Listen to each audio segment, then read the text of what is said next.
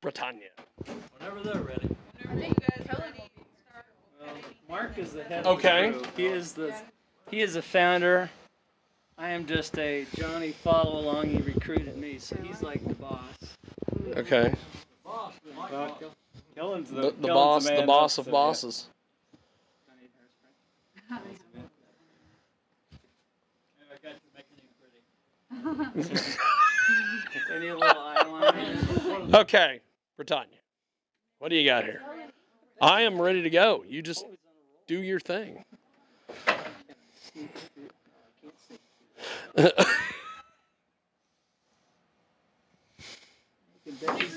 Okay.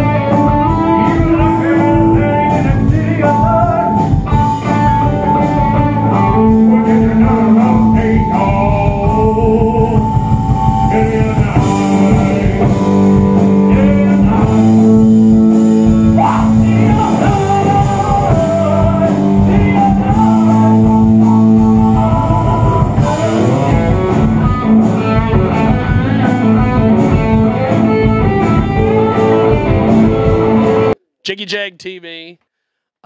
We are at we are outside of the Red Shed. We are in Merle's house, and I have got a fantastic group with us. Go ahead and introduce yourself.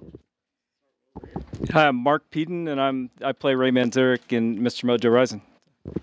Hi, Colby Earlywine. I play John Dinsmore. Dave Staley, I play Robbie Krieger, guitar player. And come on in here, brother. Kellen Potter. I'm Jim. So we are hanging out while you guys are playing pool. So tell me a little bit about what we're going to see this evening. Well, you're gonna see all your favorite Doors songs, and maybe some you don't hear very often. That's awesome. So, how did all this come together? Because I'm always being told you're the brains of this whole thing.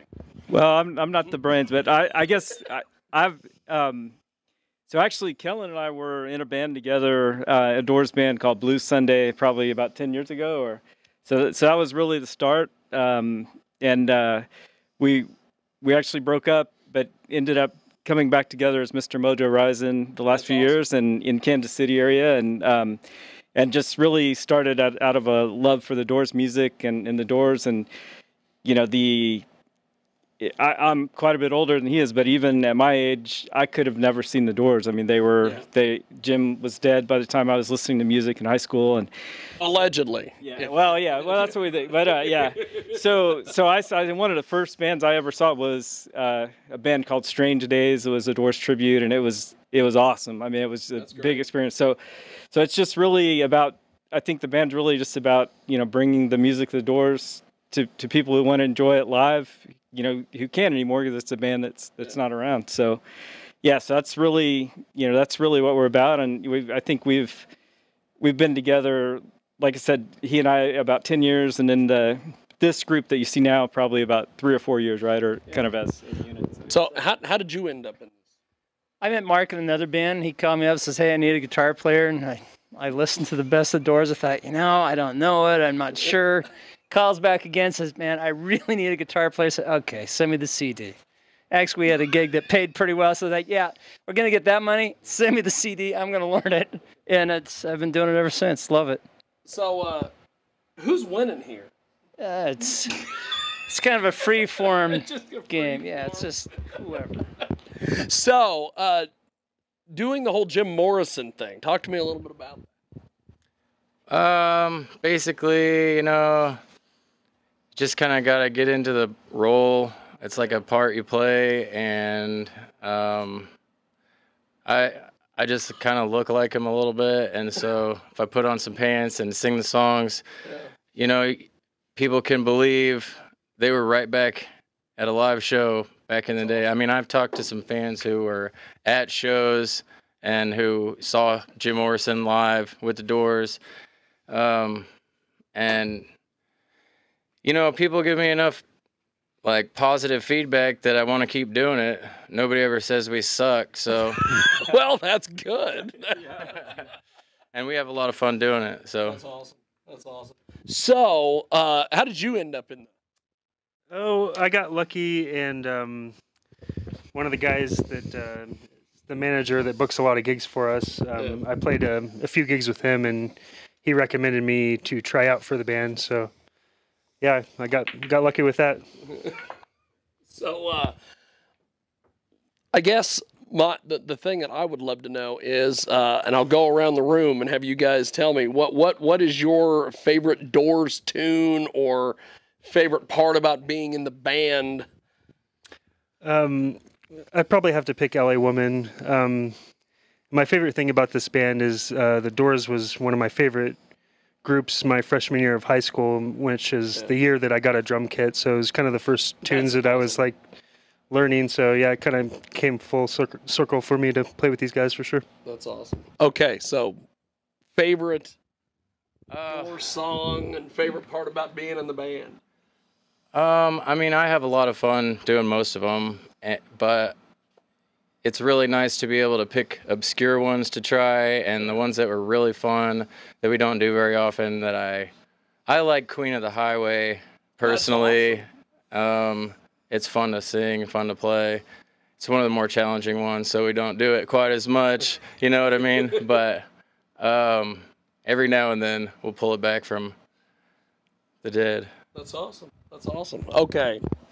Okay. Give me your favorite Doors tune. Yeah, so for me, it's got to be Light My Fire, because, I mean, I think that solo is unlike anything, I mean, at the time you would have heard on the radio, and it's so much alive. I mean, it sounds like, and I think they were playing live in the studio, and they play it different every time, and what I love about playing in the band is there are songs that they never did the same. Light My Fire is one of them, and then they just have cues that they pass off, like there's something at the end of the organ solo, there's something at the end of the guitar solo, and then so there's always a cue that tells you to go to the next part, and everybody's kind of free to do their thing. So I love it. Yeah, it's great. That's great.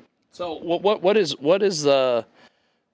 assembling this collection? There is a ton of Doors music to do. How do you guys go through?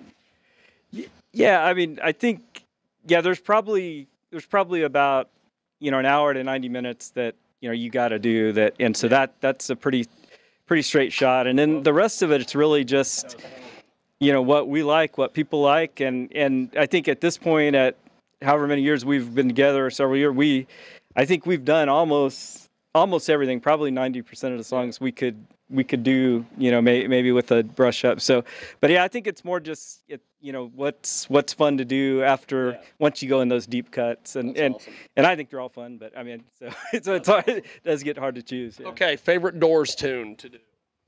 Anyone with a guitar solo. Yeah.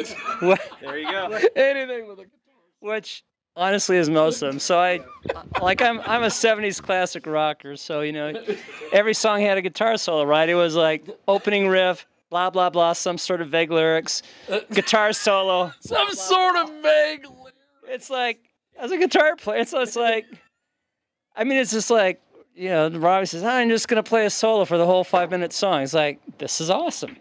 So actually, I mean, like Roadhouse Blues, 5 to 1. Then when the music's over, you name it. I mean, it's just like, no one wants to hear a guitar player for 5 minutes except in a Doors band. It's like, that's right. This is awesome. That's awesome.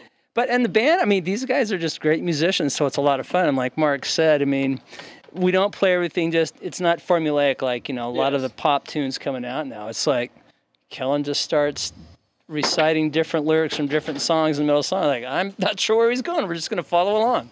Okay, so something else that I noticed is you guys have, which is fantastic, you have your own, like, official, like, Doors perv magnet over here. Who is she? And how did she end up in the group? What's her story? Why don't you come on in here? Come on in here. Anytime I see a perv magnet, I've got to talk to him, and you're like an official door. I'm just curious. Are you flirting with me? No. Okay. My name is Jordan. I'm Kellen's girlfriend, and I've been hanging out with this group for about almost 5 years now, and have not missed. Only missed maybe a couple shows, and So you're like a dancer on stage? yeah. I mean, I find it hard not to groove and not to move around to the music. And I come to every show with the same. This isn't a gimmick. Got to be I think. part of the stage. Yeah, show. this whole group, they've really enveloped their individual parts, and I don't feel like they're Yes. characters. We dig it, and we like the Doors, and we come up and we make music, and people dance, and I get the crowd, grooving too. So, yeah, I mean, a little side boob helps, but it's true. But I have a good time, and I mean, I'll continue to come to shows and travel wherever they go. I mean, we went to SeaWorld, we went all over, and SeaWorld. That would have been in these outfits. Yeah, it's pretty. It's a good time. Yeah, it's great. But I love the poetry. I like the psychedelic era. I think it was fun and flamboyant and exciting, and we bring that all back every time we do a show. So yeah, for sure. Okay, so before we let you guys go, how do we get in touch with you guys on the web and book you for shows and all that? So we're on MrMojoTribute.com, and then also on Facebook as Mr. Mojo Tribute. So. Fantastic. Well, this has been an amazing Mr. Mojo Risin. This has been a fantastic interview, and thanks for doing this, guys and lady. Thanks for Thanks to the world famous Bob Hunter for the photos and the lovely and talented Britannia behind the camera, and thanks for watching Jiggy Jag TV.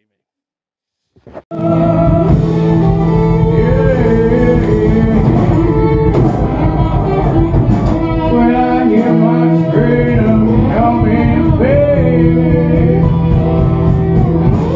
you know you come on now.